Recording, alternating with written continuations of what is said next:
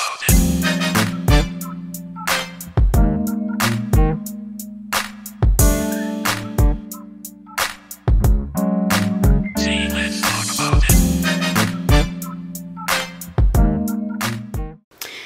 everybody, how are you doing? Welcome to the worldwide community talk show called Let's Talk About It.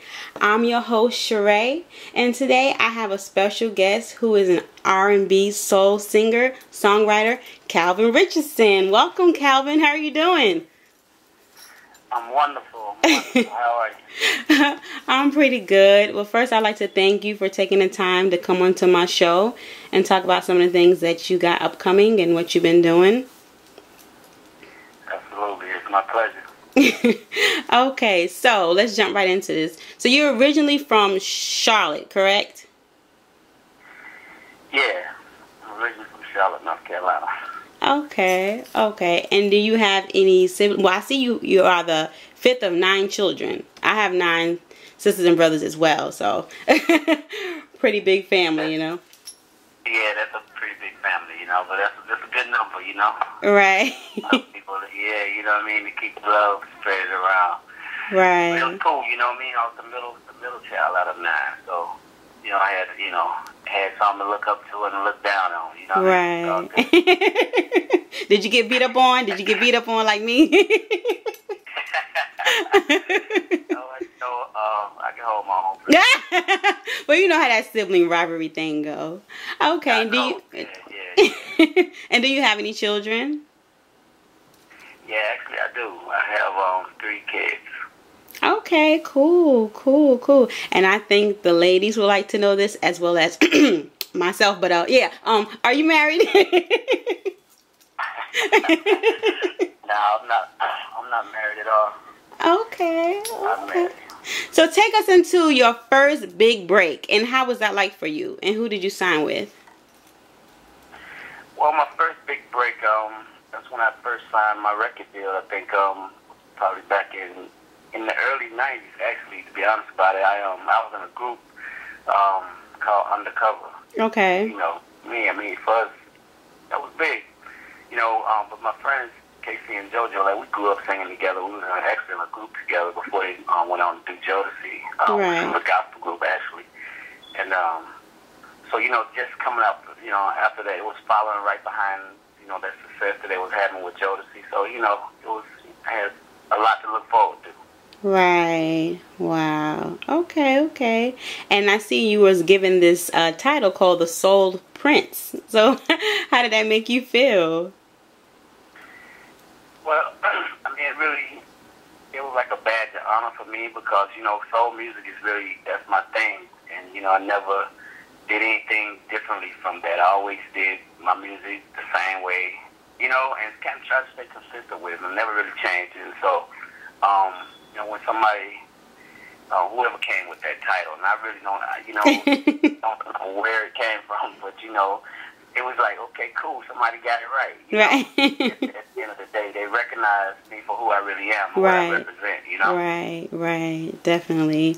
Okay, so who are some of the people that you work with and that you've written songs for? Yeah, Chico the Barge, okay. Raphael Sadiq, Andy Stone, okay. Glenn Jones, wrote some stuff for him. And probably the biggest record, success record I think I had was a few years ago. Well, I wrote There Goes My Baby. Right.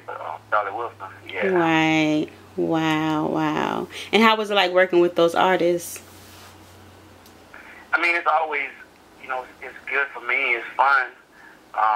It's a lot. When I was working with Babyface, especially, like, I learned a lot. You know, working with Babyface, and not just on the creative side, but, you know, just, you know, all the experience that he had. Like, Babyface probably had over 200, you know, top 10 records. Right.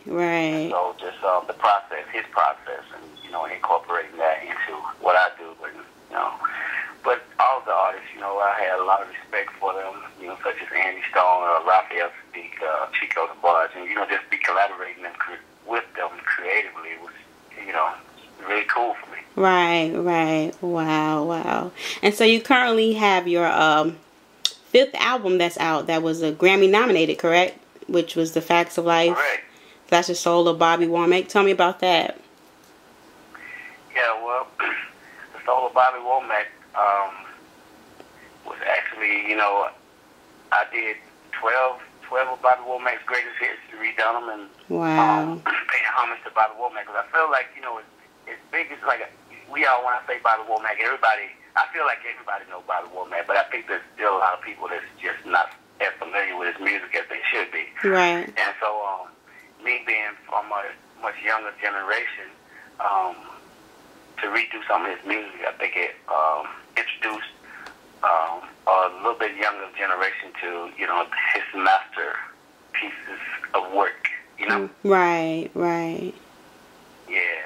And so, you know, when I did it, you know, I was kind of reluctant in the beginning when I was asked to do that, because, you know, Bobby Womack, me growing up on it, knowing how it's the role that it's played in my life, like growing up listening to that music, and like it kind of, I developed my style somewhat off of the things that I listened to most, and that was some of the stuff that I listened to the most. I was a little reluctant because knowing that, you know, it's such a great body of work, and, you know, sometimes, you know, it's better not, if you can't add nothing to a record, it's better not to touch it. It's supposed to be doing it. Right. But, you know, at the end of the day, I came to the conclusion that, you know, I'm paying homage and introducing the work to other people. So, you know, it was worth the risk of my reputation if I got it wrong. You know what I mean? Right. You're so silly. Right. Wow. Yeah, it's always good when you can get something out of something that you're working on, you know, some type of, you know, enhancement or knowledge, whatever. It's always a good thing. Wow. So tell us, are you working on your 6th album? Are you working on the 6th album? I am working on my 6th album. It's titled Enough Said. Okay. The Bobby Womack album was actually, what was that? It was the 4th album, huh? Yeah, that was one. And so, and then America's Most Wanted was my 5th album, and so Enough Said would be my 6th. Right. Wow, you're definitely working over there. Okay, so tell us about some of the upcoming projects that you have going on, or any tour dates where people can, you know, look you up and search or buy any of your albums. Oh yeah, I am CalvinRichardson.com is my website. Well, basically, you know, they can follow me and they can go there and check my dates and see where I'm going to be in different places as far as performing, and you know, they'll be able to hopefully turn the television on soon and tune in to changes. Okay.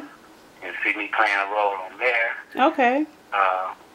Which is, you know, really looking forward to that, you know, getting into the acting thing. Okay. You know, but basically, you know, right now, you know, I'm just staying busy, just, you know, doing stuff like that, and recording and trying to keep up with the demand of, you know, the performances and stuff like that that's out in front of me. Right. You know, I'm on Twitter, twitter.com at the Prince of Soul. Okay. They can check me out there.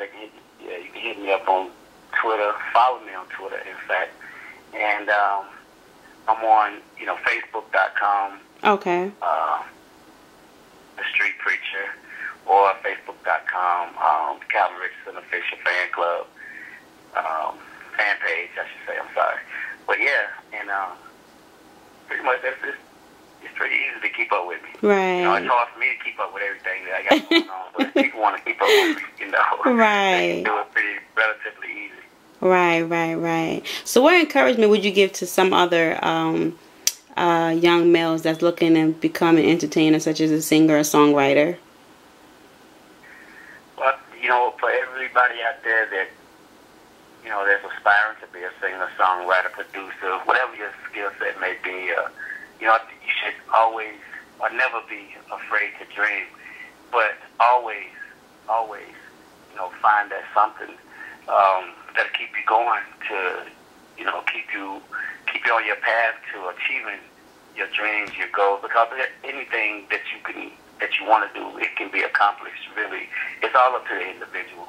You know, like I know a lot of people base how far they get in life on other people or other elements, and that's all true. Mm-hmm. But I think what it all comes down to is the one person that, you know, really determines, you know, how far you go in life. how close you get to achieving your goals. And that's you. Never take no for an answer. Always use that for motivation to get done what you're really trying to do. And always, always, always be the best, the very best at what you're trying to do. You know, always, be well prepared and, just stay focused. It'll happen. Right. Amen. Amen. It's so true. And so, with this follow-up election, how do you feel about Obama winning second term? Well, I look at it like, we all won, in a sense. You know what I mean? That's how I look at it. Obama won, like, he represents,